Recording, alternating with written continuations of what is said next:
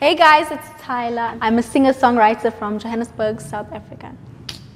Welcome to Vibacity, your home of latest entertaining videos, news, gist, and more hot updates.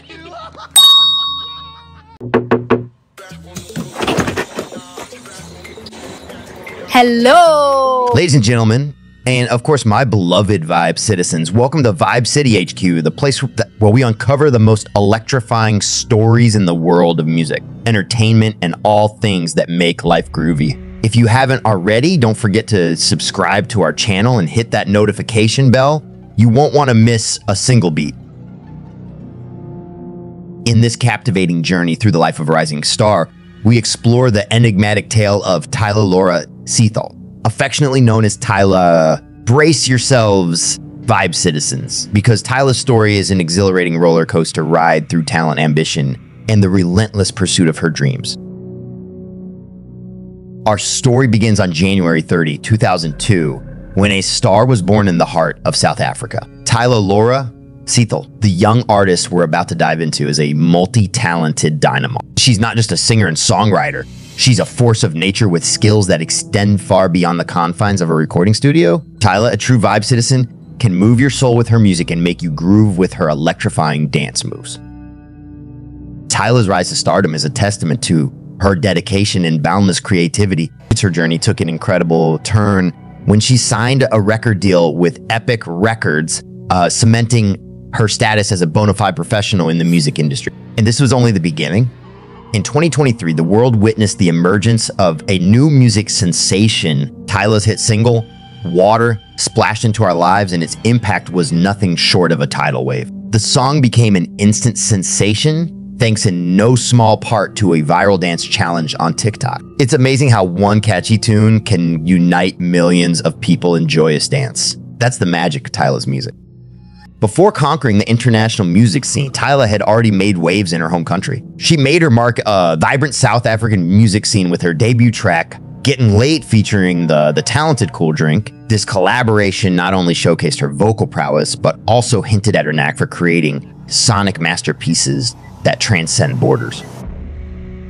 Now, Vibe citizens, isn't that a sensational beginning to the biography of Tyla? But don't fasten your seatbelts just yet, because there's more to this intriguing journey. We're just getting started, and Tyla's life story is filled with exhilarating chapters, each more extraordinary than the last. So stay tuned as we delve deeper into her early life, career, personal life, discography, and the coveted net worth. This is where the real adventure begins. Yes!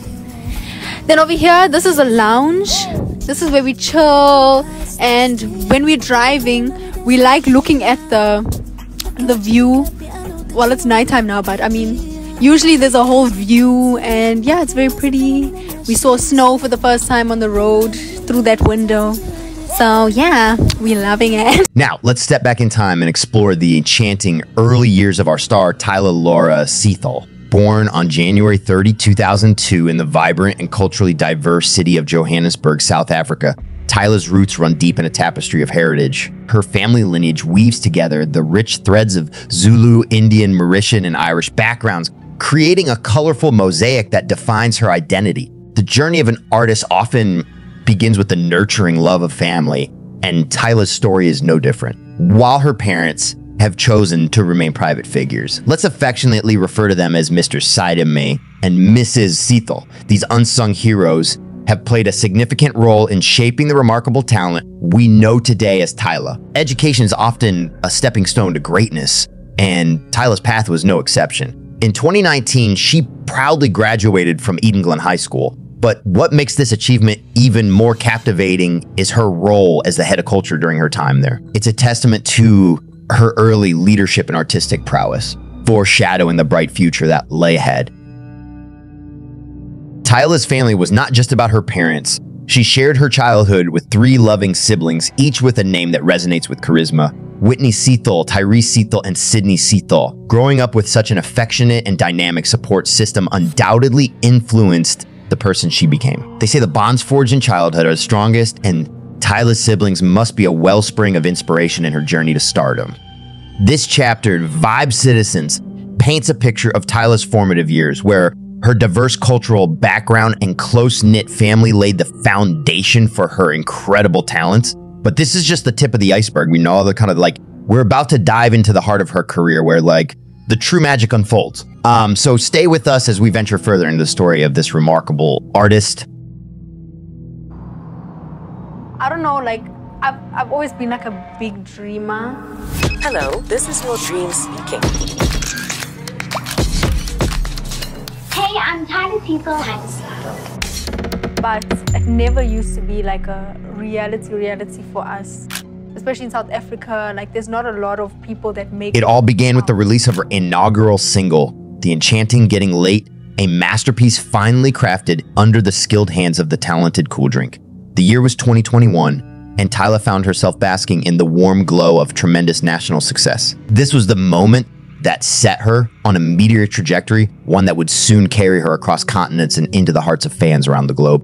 Tyla's journey took a transatlantic turn as she secured a recording contract with Epic Records in the United States, a pivotal milestone in her career. Her harmonious partnership with Fax Records further solidified her presence in the music industry, paving the way for more remarkable achievements. But that was just the beginning. Tyla's musical odyssey continued to unfurl its vibrant tapestry. In Europe, she embarked on the illustrious Under the Influence tour, sharing the stage with none other than the international sensation himself, Chris Brown. It was a musical extravaganza that left audiences in awe and showcased her ability to command a stage with charisma and grace. In 2023, Tyla unveiled a captivating Single Girl Next Door, a harmonious collaboration with the Nigerian music sensation Ayra Starr. This marked an injection of international flair into her already burgeoning musical repertoire. The song resonated with audiences across the globe, proving that Tyla's music transcends borders and speaks to the hearts of many. But the true masterpiece of her career was yet to come. In August 2023, Tyla graced us with her latest hit, Water. This mellifluous creation not only enchanted listeners, but also served as the figurehead for her impending debut extended play. Water made waves across TikTok's sprawling dance landscape, igniting a viral dance challenge that had thousands grooving to its rhythm, giving birth to over 50,000 videos in its honor. The accolades kept pouring in as Water surged to spectacular heights on various charts. It climbed the hallowed Billboard US Afrobeat Songs chart, shone on the resplendent UK Afrobeat Singles chart, and sizzled on the scorching hot singles chart in the captivating realm of New Zealand. This, Vibe Citizens, is the story of a star who has not just risen, but has ascended to dazzling heights. I remember everywhere we went, Mommy put you on the spot. Every opportunity, my mother will make me sing. It was amazing. You know why, Tyla? Because you just touched my heart. Every time I felt sad, I thought, okay, I'll hear Tyla. Then the others would try and make me feel better by rapping, but I don't know. But you know what? In the realm of fame and music, there often exists a world of intrigue and fascination surrounding the personal lives of our beloved artists. Tyla, at the tender age of 21, has been a master of maintaining an air of mystery about her personal life, especially when it comes to her romantic relationships. She's chosen the path of discretion, consciously keeping her dating life under wraps. And as of this moment, she hasn't disclosed whether she is in a relationship. The question of who holds the key to her heart remains unanswered, a riddle that adds to her enigmatic charm. Tyla's penchant for privacy extends to her family background and upbringing. She has opted to remain tight-lipped about these aspects of her life, leaving her fans and the public curious about the roots that nourished her talent and ambition. While her musical journey is an open book, her personal history is a closed chapter that holds secrets known only to her and those closest to her.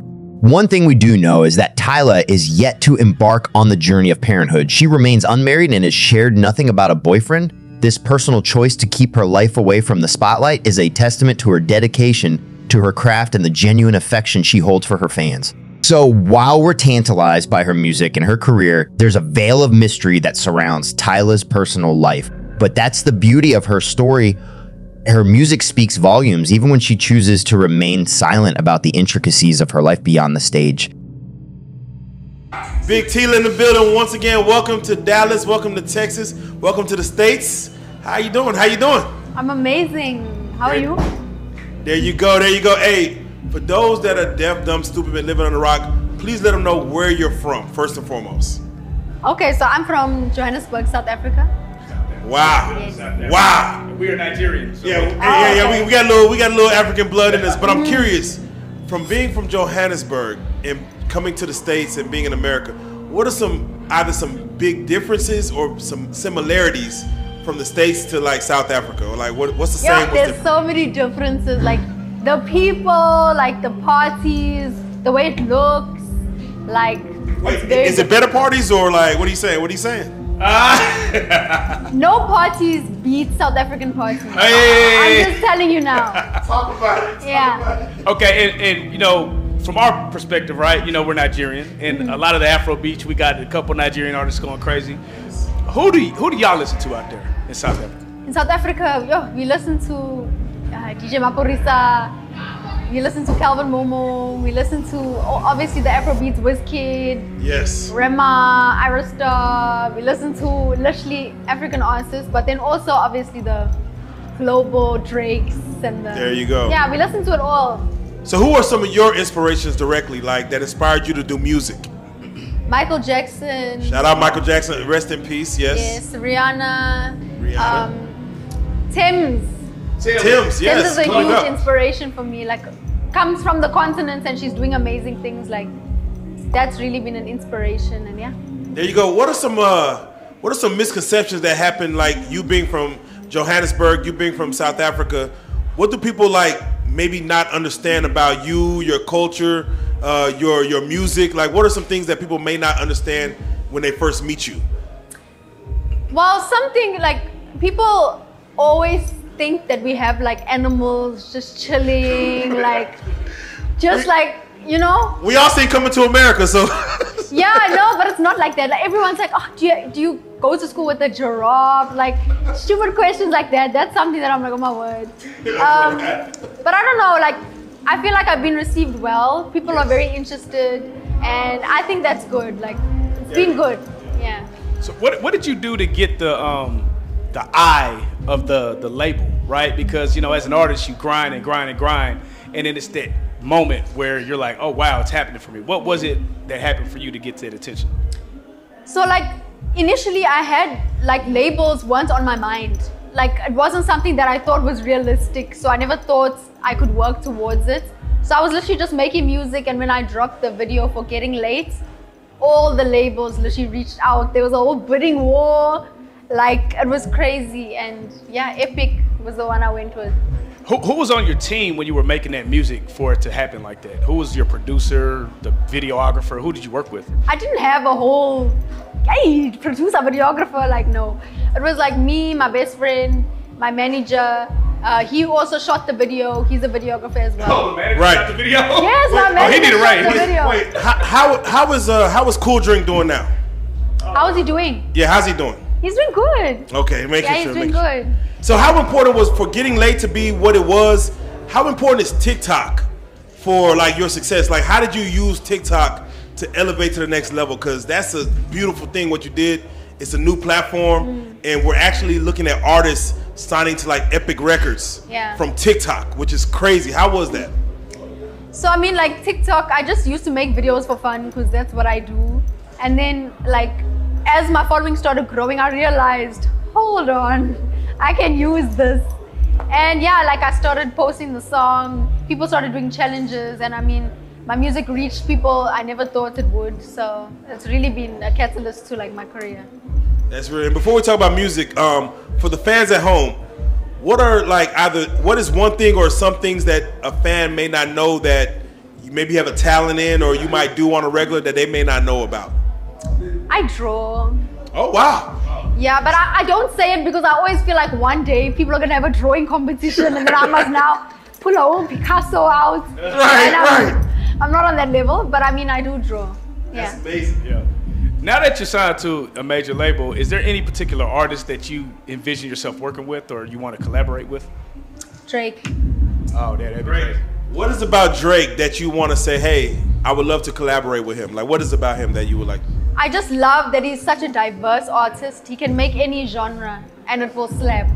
I just love that, and I look up to that, you know, because I also love that, and I feel like I'm able to do that. So one day we'll make a hot song, I know. There you go. Are you very well traveled? Have you been like other places in the world outside of Africa and United States? Have you been other countries? I have, but I'm not well traveled. Like the first time I was out of South Africa was after I signed the deal. There you go. Before Amazing. I signed, I was actually just there chilling, mobbing in South Africa. And then the deal happened and I've been to Dubai, I've been to America, Europe, I've been to Nigeria, Ghana, like so many different places. What is one of your best moments from one of these trips? My best moments, the Chris Brown tour. Oh yes, shout out Chris Brown. Yes, I mean, like just the fact that I could say that is amazing. There you go. Being as young as you are, what are some things that you've learned in this business that you might even give to someone else that's coming into the business? What are some things that you'll give them, like as far as some words of encouragement or just even like things to look out for, being so young yourself? I think I would say you have to really want this. Like, because even me, before I actually got into it, I was like, I want to be a pop star. But I didn't realize how much work actually goes into it. Like the sleepless nights, the pressure, the stress, like it's a lot. So I would just say make sure you really want it and then go for it. Now you have a video out, Been Thinking. The visual is crazy. I see you getting down in there. Have you always been a two-way artist where you sing and dance? Is that always been your thing, or? So I've never really incorporated it that much, but when I started performing like on tour and everything, like we put it all together and I love it so much that I'm so excited to see where it can go one day. So yeah. There you go. Now you are beautiful yourself. Thank you. How do you navigate when young boys, young men try to hop in the DMs and say, "Hey, Tyla, what's going on?" How do you navigate trying to not say, "Hey, I'm over here, I'm focused on the music," versus entertaining any kind of DMs or anything? I think honestly, I see the person, I'm like, does this person want to work? Like, does this person want bums? Right. If you want bums, then hey, I'm not answering. But I mean, if I see like there's potential, then I answer. I see how it's gonna be like, and then we go from there. Like if they're too forward, then I cut it. But if they're not, I let them think they can get it. A little string. I just make them think they can, and then they don't. Boom. Yeah. So who is your top 5 like artist of all time? Of all time? Yeah. Who is your top 5? I obviously Michael Jackson, yes. Rihanna, Britney Spears. Yes. Drake. Yes. It's always difficult to find the last one. I know. Yeah, there's so many, but then I would also say Wizkid, because yes. I mean he's been around for so long and like he's just doing so much for the culture and the genres, so I definitely put him there. There you go. Now, for your music, for your talent, for who you are and your brand, what would you like to see your brand in the next 5 years? We had a lot of people on this platform say it and it comes into existence. So where would you like to see your brand in the next 5 years? Yo, I'd love to see it obviously huge, like yes. I look up to Rihanna. She's done an amazing job and I hope to one day be on that level and even bigger, Oh yes. Because I really believe. I could definitely see you in a Super Bowl halftime shows. Yes, imagine. Grammy award winning. Imagine. And for your Grammy speech, who's the first person you'll thank? First person, God. There Always. you go. There you go. Amen. Amen. For those that want to follow you, want to see what your movement is, again, how can they get at you? Where can they follow you? What social media platforms are you most active on? Just follow me on Instagram at Tyla, Tyla, easy. I've got that tag, guys, so you better follow me there. And then you'll find the rest over there. There you go. Now, I do want to shout out Hennessy. I want to shout out Epic Records because they put out a great event here in Dallas for you. Sarah Badrin. Yeah, shout out Sarah for real. Any shout outs you want to give as far as to those that helped you get to this moment right here? Shout out to Epic Records. Shout out to my team. Shout out to my family. I know they're so excited back home. I'm coming home soon, so shout out to them. And yeah. Hopefully they're a fan of Real Life Street Stars as well. We got her in the building. Life in South Africa. Once again, she's on the couch, man. Tyla, man, it's so much amazing things you're going to be doing. We can't wait to watch your journey. Don't get too lit to forget us. Come back and holler at us definitely whenever you come back to the States. We'll take you out. You know, we'll do the whole thing, man. But once again, we got to say it. You are a Real Life Street Star. Hey. Thank you. Don't forget to subscribe to our YouTube channel, Vibacity.